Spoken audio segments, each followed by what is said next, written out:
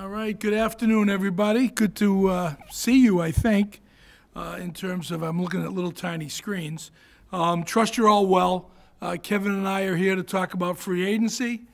And then on Thursday, I'm going to be with Chris Pettit, and we'll talk about the upcoming college draft. And let's go. Dan Duggan, The Athletic. Hey guys, I have a question for each of you, if that's okay. Start with you, Dave. You've always kind of avoided guys with injury histories, it seems like, in free agency. You've spoken about that. So what's different this year with guys like Kenny and Adoree who have, some injury histories in their past, and you felt comfortable paying them big money? Well, I'll tell you what, Dan. We really, we had them come in. It was a little different with the free agency this year. We actually had them come in first. All right, so we really, all three guys, Kenny and Adoree and Kyle, we had them in here, and we spent, it was an old school free agency. We got to talk, chance to visit with them. They went out to dinner with various people in the organization. They were here a couple of nights. We had our doctors were able to put their hands on them. I mean, it was an old-fashioned free agency. Excuse me. And Ronnie and Doc Rodeo felt very comfortable with us moving forward with the signing of those three guys, Dan. Okay? Gotcha. And then, Kevin, this is sort of a two-part question. Just what are your expectations for the cap next year, and how much did an expected increase play into how aggressive you guys were this year? Well, we don't know what next year is going to look like yet. So we're making some conservative assumptions. We were aggressive this year. We had to do probably a few cap practices that we normally typically try to avoid, but with a lower cap number and some plans to be aggressive, we had to do some of those things, and we know that next year's number could be a low one again, and we're prepared for whatever the outcome is. Thanks, guys. Paul Schwartz, New York Post. Hey, Kevin, how you doing? Good, Paul. How are you? Good, very good. Kevin, this is for you. At the start of this, the budget and the numbers better than anybody going into this whole process, probably to the penny, I would guess, or certainly to the pennies. And if I would have took you back 2 or 3 weeks before free agency and said, I'm pretty confident you guys are going to get the top receiver, Kenny Golladay, for big money, and perhaps the top cornerback for big money, would you have been surprised, not surprised, or like, I'm not so sure we'd be able to do that with the cap? There were no surprises. I mean, it's always a bit of a unknown who the players are that you will not target, but who you'll be able to attract. But we knew we were going to be aggressive. And as far as just the actual, aggressive, you can't be aggressive unless there's money to do that, obviously. So there's this whole, the Giants went into this with however many millions in the cap, and you knew you could manipulate it some way, shape, or form. Did you know that you could make, give $100 million in salaries or guarantees to, just a couple of players? Did you know that beforehand that was possible? We did, yeah. Tom Canavan, AP. This one's for Dave. Dave, when you go into free agency, how much does what you do in free agency reflect on the draft? I mean, do you evaluate all the college players and say, if I need to fill holes, we need to do this in free agency? Okay, Tom, what we do is we have a space we call our football ops center, and by the time we get deep into free agency conversations, we've had our February draft readings. And so in this ops room, we have our draft on one board, and we have our unrestricted free agency board on the other. And what we do is we actually do it by color. We take a look at the positions and see if I need a kicker, is it heavy in free agency? Or am I going to have to go to the drafts? We marry up both, Tom, to answer your question, and then we move forward and make decisions on which way we're going to go, because maybe the free agency is thick with a position and the draft isn't, or vice versa. So that we do marry it up. Pat Leonard, Daily News. Hey guys, one for each of you, if you don't mind. Kevin, we all like to think we're experts on what a guy's worth, but you're an expert actually in the building, negotiating these contracts. do you believe that you can overpay for a player? Is there such a thing? You know, is it a more complicated equation than just saying a player is worth a certain amount in the current market or in the market of his position? How do you evaluate that? I mean, certainly you can overpay a player. I think that in free agency, the danger of free agency is that it's more auction than it is negotiation. But we know what we think the market is for a position. We know where we think players fit within that market. And we'll set those parameters of where we're willing to go to get a player well in advance of the beginning of free agency. Ideally, you come in lower, obviously, than what you think your ceiling of comfort is. But we do identify what those parameters are before we even begin the process.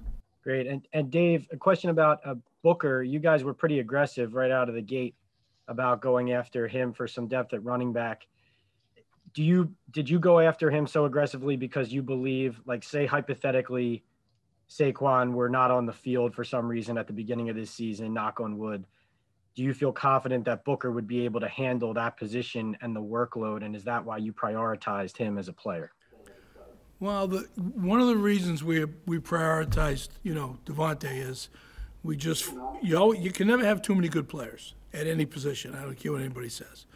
And one of the things that made Devontae so attractive was the fact that we felt he was a legitimate 3-down running back. And so it's always a group decision here. Everything's in the best interest of the Giants. So we feel he could be part of, obviously be a good part of our solution at running back. Thanks. Art Stapleton, the record. Hey, Dave and Kevin. Hope you guys are well. Questions for Dave. I guess could apply to Kevin as well. Just in terms of the league, I mean, there was so much talk with the cap going down and that there would be a depressed market and that teams would look for value on the market. I'm curious if you guys identified a situation where you could be aggressive, kind of go counter to what maybe the rest of the league was expecting to do. And maybe that's how some of your deals with Galladay and then obviously Adoree', which came up later, just kind of a counter thinking when the market is supposed to be as depressed as a lot of people in the league thought it would be. I think that was a small part of our thought process. I mean, we identified, like everyone had, that this year was going to be a little different. Cap going down impacts everybody. And I think we thought that there would be some opportunities because there might be fewer buyers out there. We think that our plan was to be aggressive from the beginning, though, and we knew that we had ownership support, which was probably uncommon this year to be as aggressive as we were. And we had our targets, and we, as the market played out, it became apparent to us with the targets that we wanted to go and pursue, who was going to be available at the right price for us.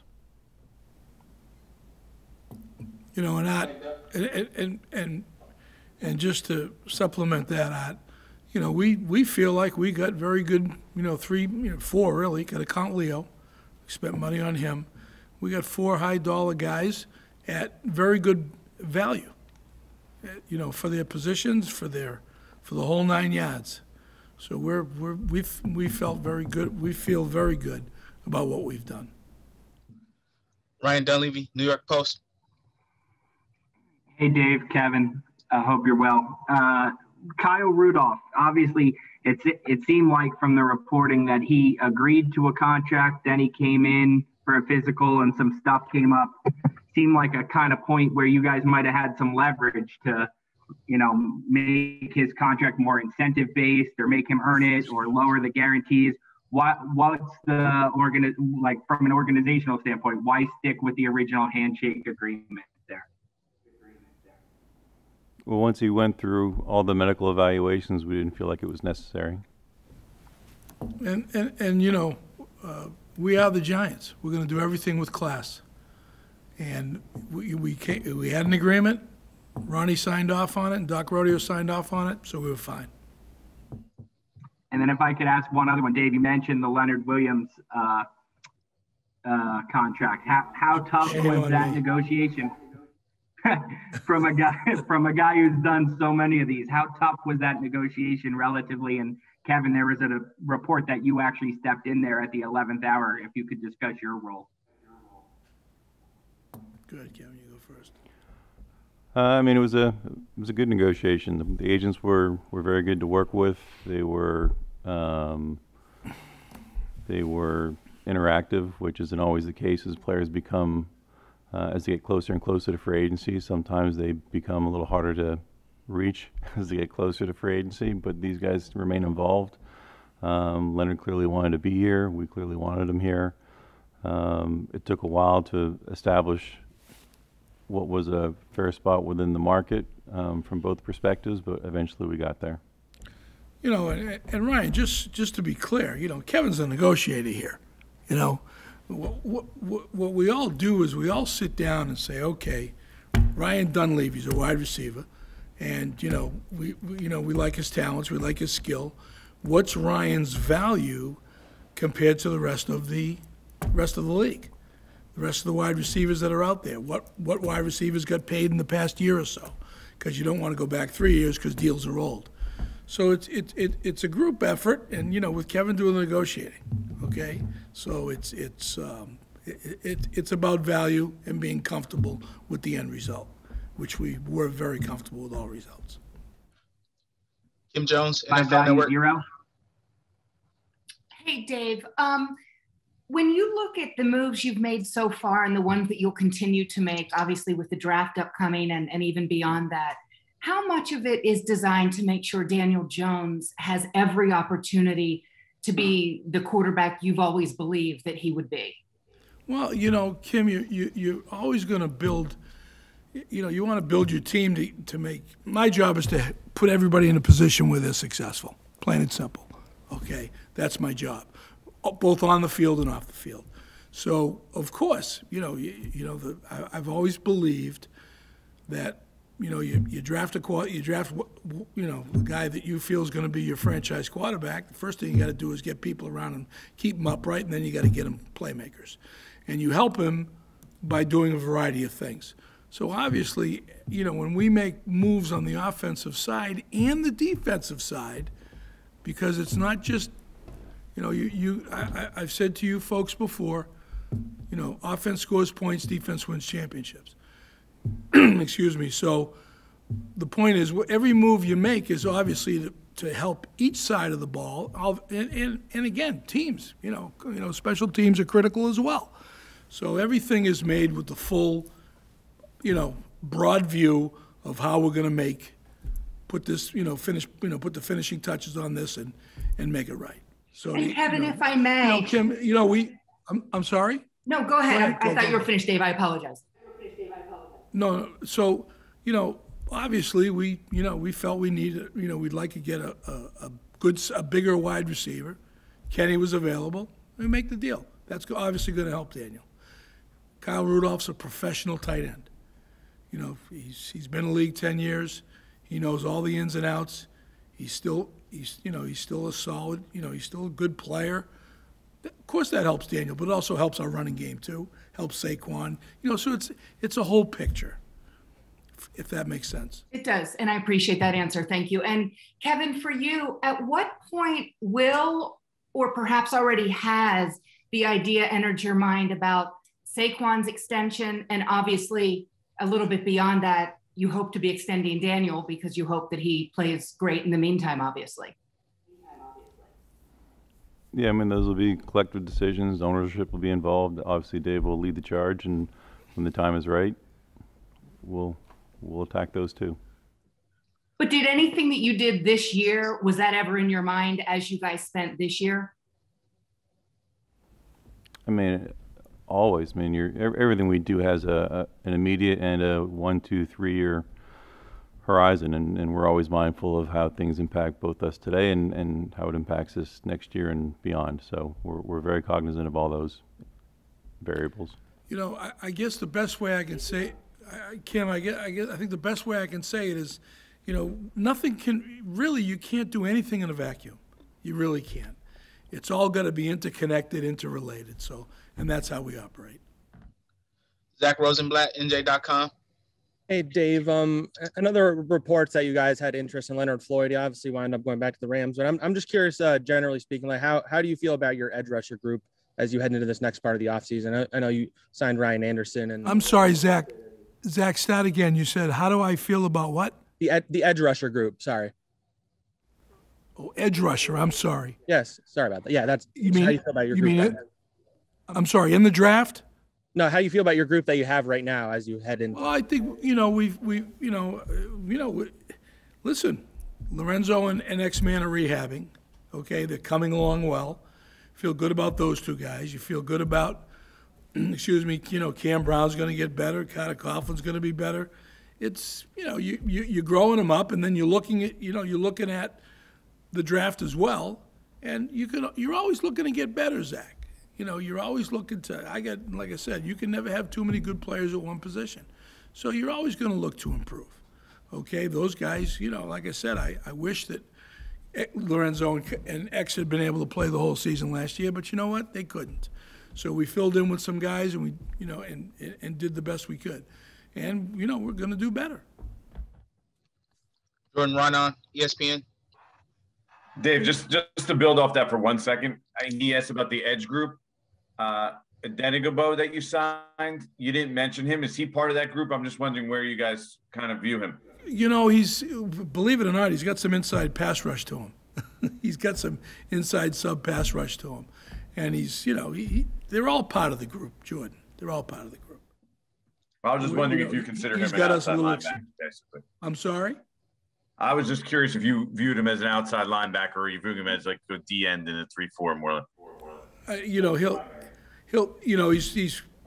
He'll play outside, and he'll also do some inside sub pass rush stuff. My question really was, Dave, I'm curious. You mentioned the whole bringing Kenny and the guys in for a visit. With Kenny in particular, what was it you needed answered and part of the reason why you guys brought him in? Well, you bring him in because you want to get a physical on him, Jordan. That was the biggest reason, to get a physical on him. But it was nice for a change to get to know a guy, and and have that opportunity to do that. Like I said, it was like the old days. So the biggest reason was the physical. The players wanted to come visit too. I mean, it wasn't just our decision. The players wanted to come in as well. Both parties wanted to have the visit. And Kevin, I'm curious, you mentioned also you had to do some things that normally you don't do in regards to contracts and money. And I think we're talking about future, money down the line, void years, that kind of stuff. How would you categorize now where you stand financially moving forward for the future, for the next year or two, let's say? I think 2022 could be a little bit of a challenge depending on where the cap goes to. And then beyond, I'm more optimistic that nothing that we've done last year, this year, puts us in any kind of precarious position. But next year could be a little bit of a challenge. We'll see. I mean, it's going to depend on science and state legislatures and fans and stands and a lot of other variables that we'll see how it goes. But I don't think we're in a bad spot cap wise. But next year could be a little more challenging than probably the years after that. Bruce Appreciate Beck. it, guys. Bruce Beck, NBC. Hey, Dave and Kevin, hope you guys are doing well. Dave, we always talk about weapons. You always tease us about it. And you got a nice one in Kenny Golladay. Do you feel you have a solid arsenal right now for this year? We're talking weapons again, Dave.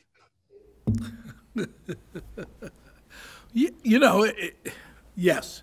To answer your question, we're better, Bruce. And the other guy that's going to be interesting is, John Ross when he walks in the door, because he gives you the, take off the top, oh my gosh, speed. So, yes, it's again, you want touchdown makers is what you're looking for on offense, and we feel like we added one, maybe two. Kevin, this is similar to Tom Canavan's question. How do you balance free agency with the draft in terms of filling needs, but at the same time selecting the best available talent? It seems to me to be a delicate and challenging combination.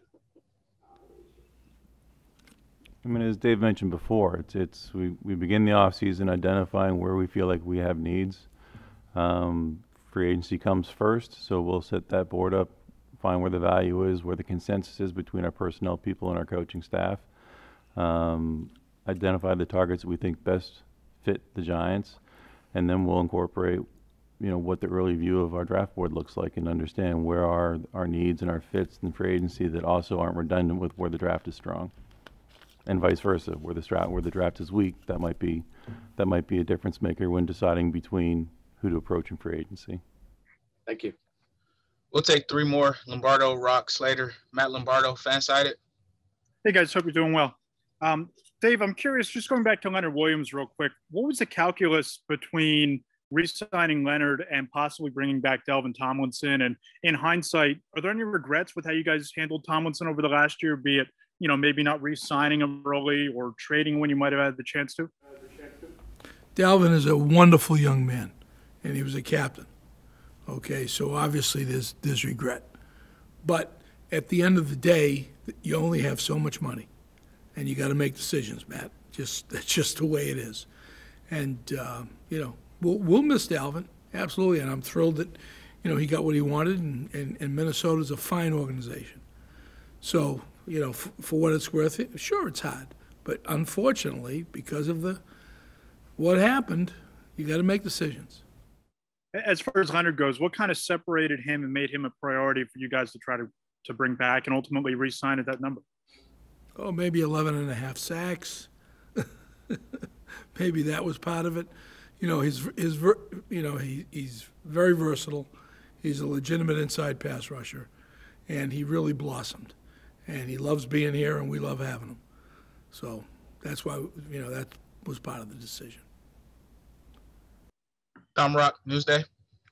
We count the hundreds of millions of dollars that were spent and the number of people who are coming in. How do you guys quantify how much better this team has gotten in your mind? How much closer you are to the team you think can contend in the last 6 weeks?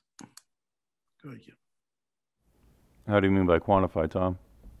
Well, I mean, do you feel like you made large strides? Do you feel like you made small strides? Is it more of an immediate impact that you're looking for?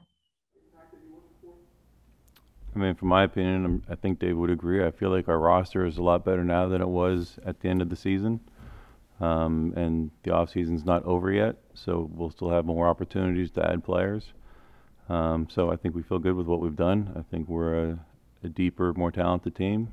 I hope that answers the question. Tom, you can't quantify it, and it's not going to be quantified until the fall, and we start playing in September. But we feel good. We feel very good about what we've done. We feel very good about the direction the team has taken, with getting Kenny signed and Kyle Rudolph and Devontae Booker and Adoree Jackson and Leo. We feel really great about that. And we really feel we're building a solid football team that the fans can be proud of. Last question here, Daryl Slater, NJ.com. Hey, Dave, regarding the Adoree Jackson deal, Mike Sando from The Athletic talked to a few of your colleagues executive-wise around the NFL, and a few of them were very critical of the contract. They said it was inexcusable, high potential of disaster. A couple of those guys around the league kind of hammered you on that deal. What is your reaction to that? And why do you think Adoree is worth that when you look at him skill-wise and injury-wise? Well, my reaction to that is one of the things that makes America a great place is everybody's entitled to an opinion. Time will tell. What do you think of him as a player, and why did you think he was worth that money when you looked at it? Obviously, you guys felt like he was worth the money. Why is that when you looked at him? Why is that? He's got inside, outside flex, and he's a legitimate cover guy. He can run. Excuse me, and he's a very smart football player. He's got ball skills. All that stuff made him worth that.